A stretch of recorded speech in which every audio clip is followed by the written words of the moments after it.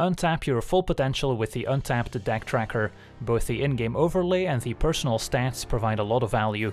Download it for free today using the link below and you'll be supporting the channel at the same time.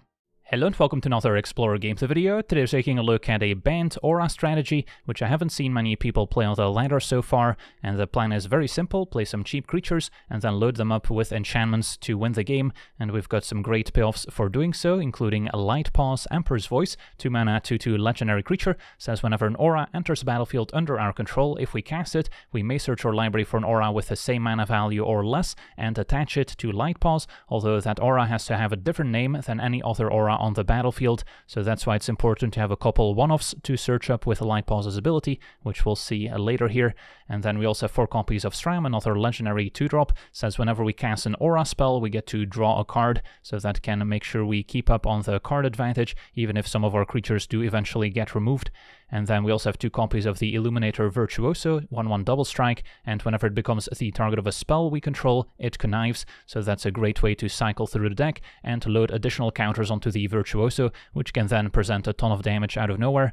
And then the main reason I dipped into green, after trying a bunch of different color combinations, including black-white as well, giving access to early disruption with Thoughtseize is nice, but I found the version including Generous Visitor to work a lot better, a 1/1 saying whenever we cast an enchantment spell, put a +1/+1 counter on target creature. So sometimes we just play Visitor and then load up the Visitor with a bunch of enchantments, although sometimes we can also play Visitor, play a 2-drop, and then start playing all our auras and get additional counters in the process. And the Visitor will also trigger off casting an Alseid of Life's Bounty or final creature, 1/1 lifelink. It counts as an enchantment creature, so it will grow cards like All That Glitters and Ethereal Armor while triggering our Generous Visitor, and we can also sacrifice it for 1 mana, and then target creature or enchantment we control gains protection from the color of our choice until end of turn, so that can be a great way to protect one of our key creatures from opposing removal spells. We can also use it to maybe deal the last points of damage if our opponent only has creatures of a single color back on defense, and that can definitely come up in this format with decks like Mono White, which has only white creatures. We've got Mono Red, there's Mono Green Devotion, and then the Alseid can also be a great way to close out the game. And then taking a look at the auras, of course we have the full set of Ethereal Armor recently added in the Explorer Anthology expansion, giving +1/+1 for each enchantment we control as well as First Strike. So this is one of the first auras we're going to try and search up with Light-Paws after playing a 1 mana aura. And then at 2 mana there's All That Glitters, which is very similar, giving +1/+1 for each artifact and or enchantment we control. No artifacts in this deck, so for the most part it's a worse Ethereal Armor, but because it costs 2 mana it allows us to find other 2 mana auras with Light-Paws out, which is important to maybe find a Staggering Insight, which gives +1/+1 and a lifelink, which can be very important against the red aggro decks, and whenever our creature deals combat damage to an opponent we also get to draw a card. And then some additional one-offs at 2 mana include Ether Tunnel to give +1/+0 and make our creature unblockable. We've got Cartouche of Knowledge giving +1/+1 and flying, as well as drawing a card in the process. And then we've got a little bit of removal in the form of Warbriar Blessing, which will give our creature 2 extra toughness and let it fight an opposing creature when the blessing enters the battlefield. And then additional 1 mana enchantments also include Combat Research, another relatively new addition, enchanting our creature, and then whenever it deals damage to the opponent we get to draw a card, but as long as the enchanted creature is legendary, it will also get +1/+1 and Ward 1, so that's very useful to put on Light-Paws or Sram to help protect them, as well as making them bigger. And then we also have 2 copies of Cartouche of Solidarity, giving +1/+1 and First Strike, as well as making a 1/1 warrior token. Can be helpful against sacrifice effects, so we can now sacrifice the warrior instead of our loaded up creature, and can also be helpful against removal heavy decks in general, as we now at least have a 1/1 warrior left over that we can keep enchanting. And then we also have 2 copies of Sentinel's Eyes, giving +1/+1 and Vigilance, can also be escaped out of the graveyard, so we typically don't mind discarding it to the Connive from Virtuoso, as we'll often still be able to replay it. Then Arcane Flight as a second flying enchantment, giving +1/+1 as well. And last but not least, Audacity, giving +2/+0 and Trample, and when it's put into the graveyard from the battlefield, we also get to draw a card, so that's a very recent addition from the Brothers War. And then building the mana base is tricky, since we want a low land count, so that we can keep hands with a couple spells and a couple creatures ideally, and we don't want to flood out necessarily, but we also want our lands to produce multiple colors, since if I cast a turn 1 Visitor, then at turn 2 I might want to cast a Staggering Insight, and then if my land only makes green mana, that's not going to work, and we often find ourselves wanting to cast multiple white spells in the same turn, since we have lots of these white auras. Sometimes we want to play a Light-Paws or Sram and a 1 mana aura in the same turn, so we want a lot of different colors in the mana, which is why I'm playing all 8 Shocklands in white with Hallowed Fountain and Temple Garden, then only 2 copies of Botanic Botanical Sanctum, since I don't want a lot of lands that can't make white mana, even though the Sanctum coming into play untapped and not costing any life is very nice. Then we have 1 Plains in case of any land destruction, Eiganjo, which can also be channeled if we control a legendary creature for pretty cheap, and then the full set of Mana Confluence, which is also a necessary evil, even though it costs us life whenever we tap it. We need that additional mana fixing to have enough colors to cast all our spells, and then a couple Pain lands as well with a Brush land and a Darkar Wastes. So yeah, that's our deck. Now let's jump into some games and see how the deck does. Okay, we're on the draw. Hand is relying on Light-Paws surviving, but I'll try it out. Can also wait to play it until turn 3 maybe, and then get some immediate value, at least get a warrior token from the cartouche so we can enchant that.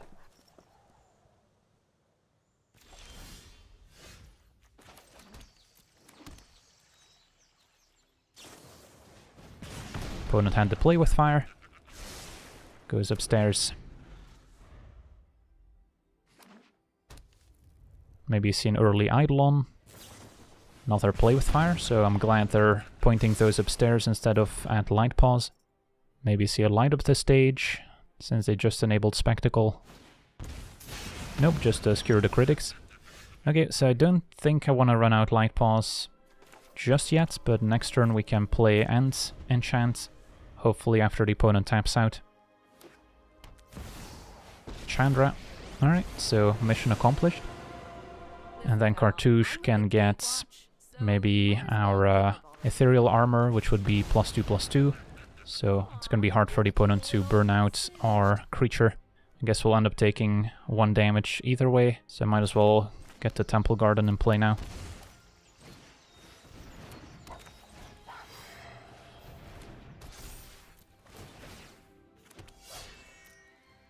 And step 1, I think, Ethereal Armor. So we've got a 5/5 that will keep growing. And if they somehow do have 2 more burn spells to take it out, we at least have our warrior token now to enchant. So 2 cards in hand. And then all that glitters can find our lifelink enchantment. And then it's going to be really difficult for the opponent to recover. Bonecrusher goes upstairs, we're at 7. And an Eidolon, a little bit late to the party. So, yeah, all that glitters, step 1.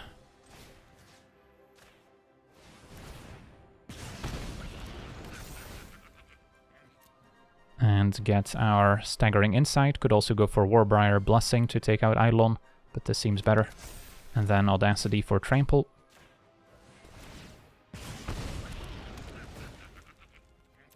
And what do we want to get? Sentinel's Eyes for Vigilance, probably, over Combat Research. Got 19. And I guess getting Arcane Flight would have just been lethal here, but that's fine. We'll get an extra turn, killing Chandra, gaining 19. And then next turn we can finish him off. But yeah, if we got Arcane Flight here, we should have gotten just enough to kill the opponent. Okay.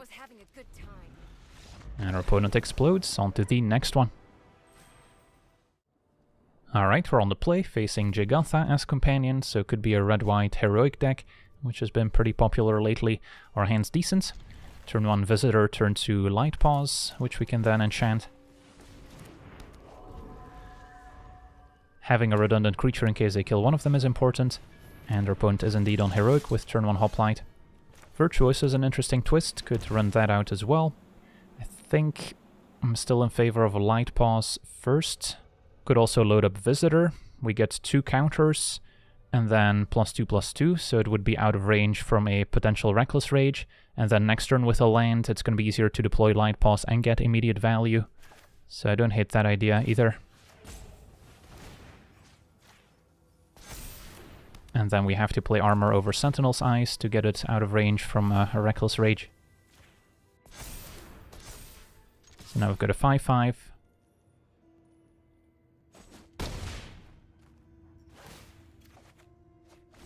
And there's a lane, so next turn we can Light-Paws Sentinel's Eyes, or Virtuoso, but I'm guessing Light-Paws is going to be better for us. Now the heroic deck can always kill out of nowhere, especially with the protection from God's Willing, so the fact that we have 2 differently colored creatures could also be important. For now, Hoplite hits for 3. If our opponent passes with red mana up, we definitely suspect a Reckless Rage. So I can play Light-Paws and then just Sentinel's Eyes on the Visitor, or Audacity in option 2 now. And I don't mind the Trample.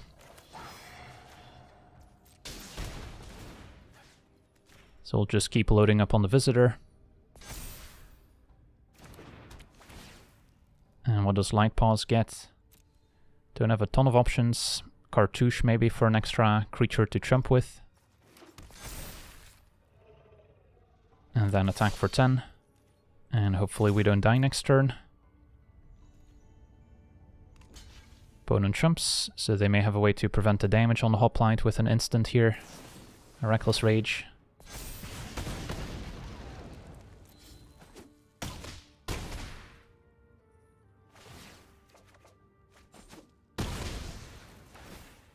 Alright, so Visitor down actually.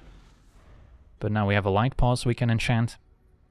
So going for Sentinel's Eyes, I guess would have played around Reckless Rage here.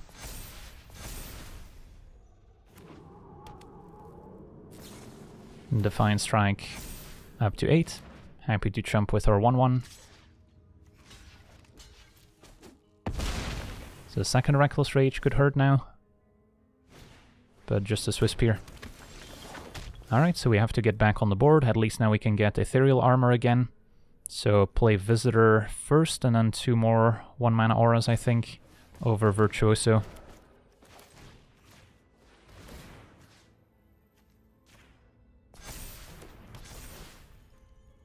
And we can get an Arcane Flight as well. And that should be game.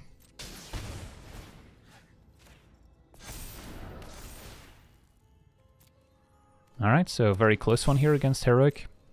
Probably could have played around Reckless Rage a little bit better, but didn't get punished to the maximum.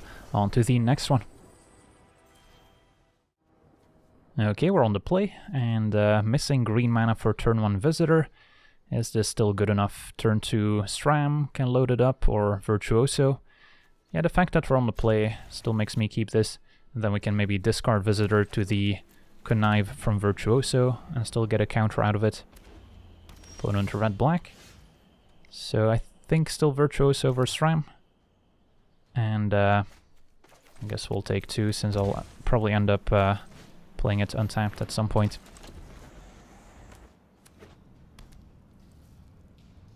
Opponent passes, maybe with removal at the ready.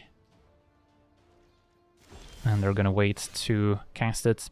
Yeah, if I go for an enchantment in response to removal, I could maybe draw a card with Sram, but opponent's still gonna get a good deal. So maybe the best move is just to attack and then go Sram plus Visitor, and then our opponent can decide to kill one of my creatures, but at least we'll not get punished.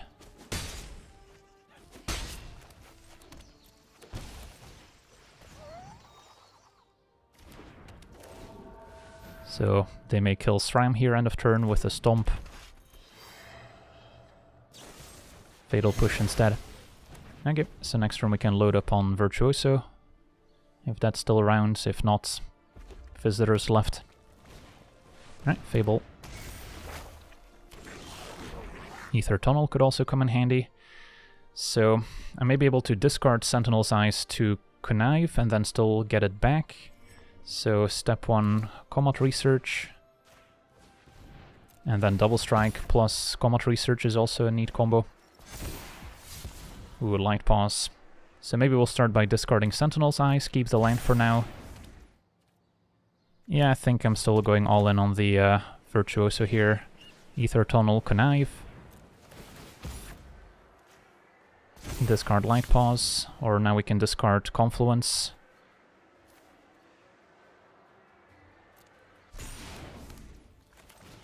And then a Sentinel's Eyes to boot.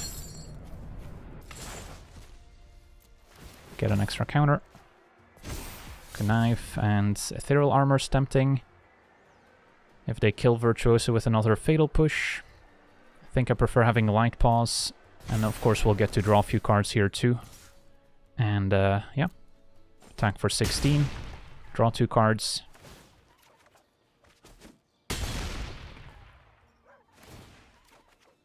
And our opponent will need a pretty specific answer. As it turns out, after drawing a few more creatures, holding Ethereal Armor could have worked out better. And Mayhem Devil points towards a sacrifice deck. So those typically have fewer spot removal spells, but they may have Claim the Firstborn, which is scary in its own right. Shaman attacks, since they needed the mana, we can block.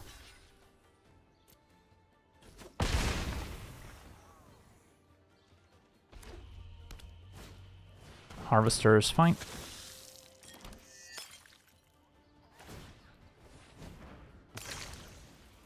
So opponent's digging for a Fatal Push, and they did not find one. Awesome. Get to rank up here as well. On to the next one. Okay, we're on the draw. Obosh as companion, so could be a red aggro deck.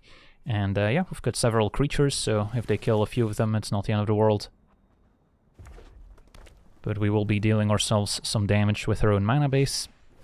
Turn 1 Swiftspear is always good. So might as well play this untapped, and then between Alseid and Visitor. I think I would rather keep the Alseid alive for the lifelink, since we currently don't have access to our Staggering Insight. Turn 2, likely still play Sram, and then if they kill everything, we'll still have an Alseid left to enchant. For now, Phoenix Chick. And we'll take 2. Could see a light of this stage, second main. Soulscar Mage instead. Okay. So, still in favor of Sram. And then next turn we'll take a beating. If Sram survives, great. If not, we can play Alseid ×2, plus maybe an Ethereal Armor. And yeah, they must have some instant here to enable Prowess, so we'll take it. Despite having Obosh as companion, they're still allowed to play Bonecrusher Giant and Stomp for 2 mana.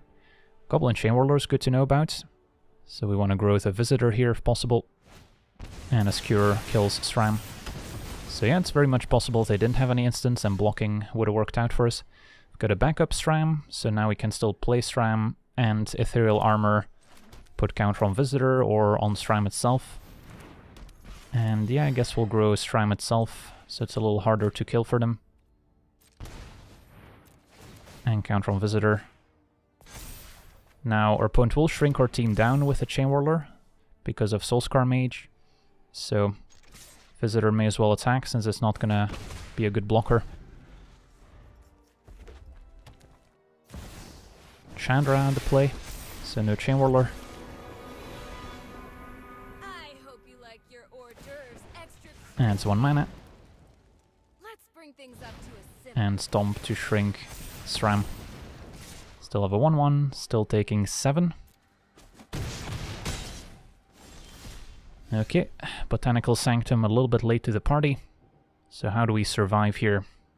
Opponent also has a Ramunap Ruin, so if they draw land, we're dead.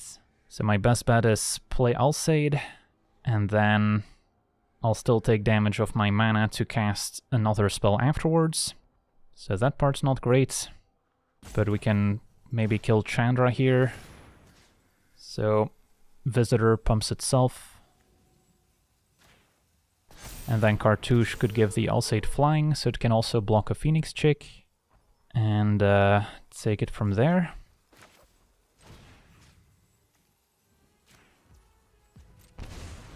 So we're at 2.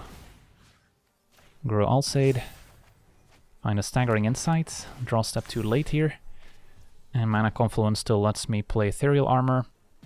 But if I play Ethereal Armor, I'll be at 1. And then Chandra kills me, so I have to kill Chandra. And then I guess we could survive.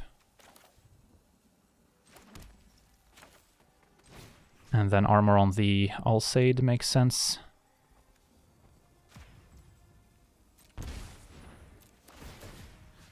Counter on Alseid. But we're still dead to a land to activate Ramunap Ruins.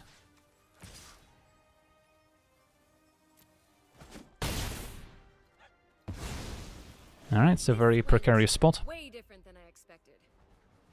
And our opponent explodes. Wow, managed to stabilize at 1 life against Moderate. On to the next one. Okay, we're on the play, facing Yorion, so typically a more controlling build. And our hand at least has a few redundant creatures, and hopefully we'll find some more auras soon.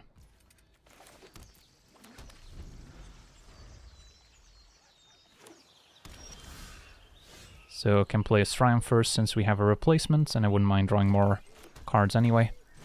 And then next turn maybe go a Light-Paws plus armor on Sram, and then Light-Paws can be enchanted. Virtuoso is not at its best in this hand since we don't have a ton of auras to connive with.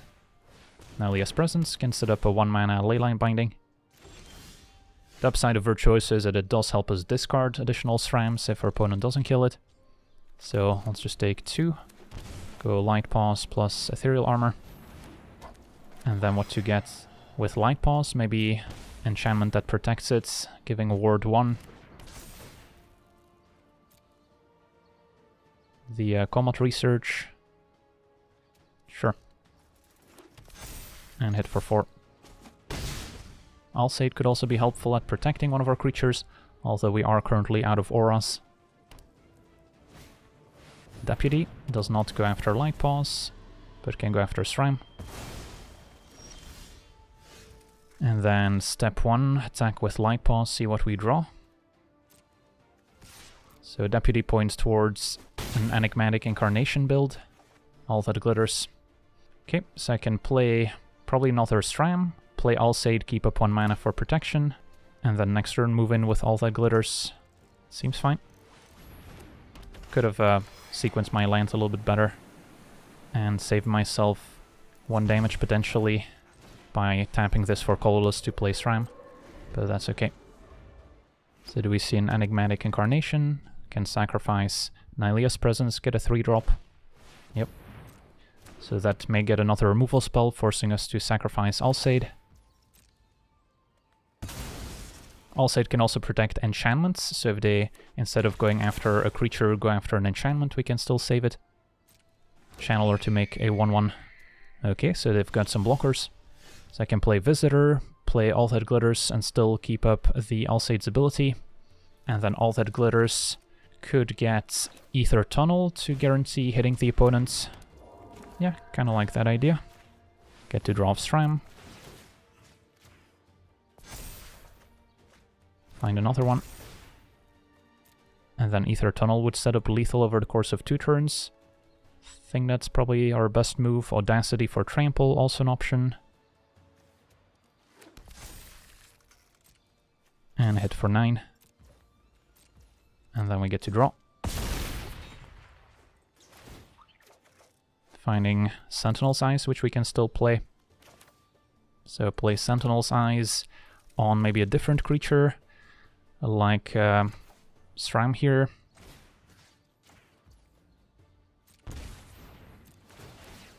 And then I'll put counter on Sram just to diversify. And what to get with Light-Paws. Maybe an Audacity in case they do manage to take it out. That way we still draw a card. Okay, let's see how our opponent gets out of this. With Alseid in play, it's going to be tricky, but a combination of getting a creature plus having a Leyline Binding at instant speed could maybe get there. Alright, never mind. Opponent throws in the towel, and that's game. On to the next one.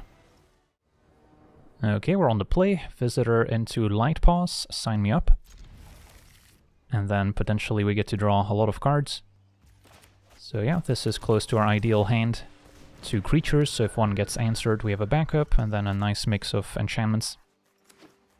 Turn 1 island, so opponent on mono blue spirits. Yeah, resolving a Light-Paws is a big deal. And then next turn we can load it up. So our opponent will need some bounce spells here to keep up essentially. And then even if they counter our spells, we'll still get the cast trigger of Generous Visitor to put a +1 counter somewhere. So couldn't really have asked for a better start against mono blue spirits. Faceless Haven, so 1 blue spell available. Okay, can hang on to Aigancho as removal. So step 1 may be Combat Research on Light-Paws, see if that sticks. And then I'll maybe diversify my counter here. Spirit can turn into a 2/3, and then we can grab Ethereal Armor first.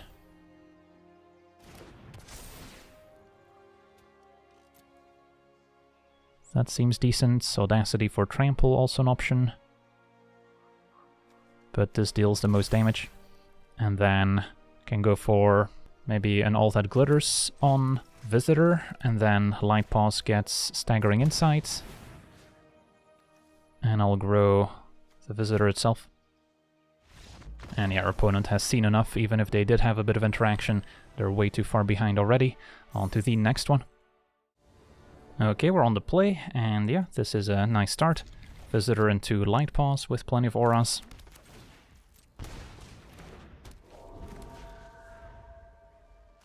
Opponents with a turn 1 Swamp and a Thoughtseize, so Light-Paws down. And yeah, we could be in trouble now if they have removal for Visitor. So let's make the most out of it. Combat Research to draw, and then probably an Ethereal Armor as well.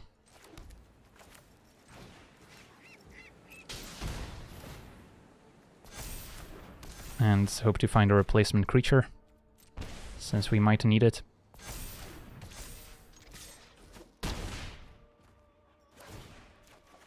Staggering Insights, alright.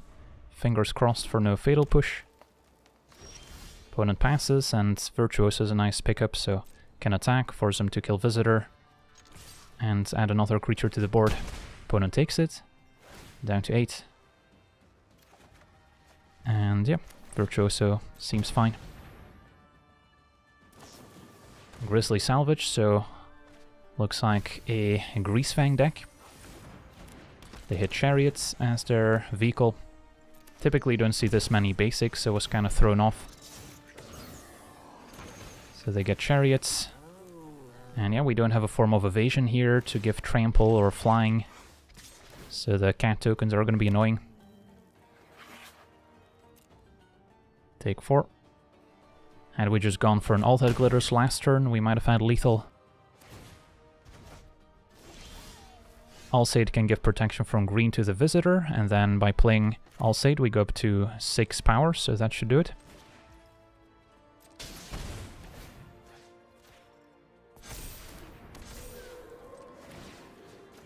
And luckily don't have any green auras on the Visitor that would fall off, which is a concern otherwise. Awesome. So quick game here against Greasefang, despite the early Thoughtseize. Alright, so this Bant Aura deck seems to have what it takes to compete in the best of 1 Explorer metagame, despite still missing a few cards from Pioneer, like the Griff's Boon and the 1-mana hexproof creatures that we can maybe enchant. The deck is still good enough to compete in Explorer right now, so that's exciting, having this new archetype that I haven't really seen anyone play before. So that's going to do it for today's gameplay. Want to thank you for watching, hope you enjoyed, and as always, have a nice day. I also want to thank all my patrons for being part of the channel, and you can become a patron yourself today and decide the topic of future videos over at patreon.com/LegenVD.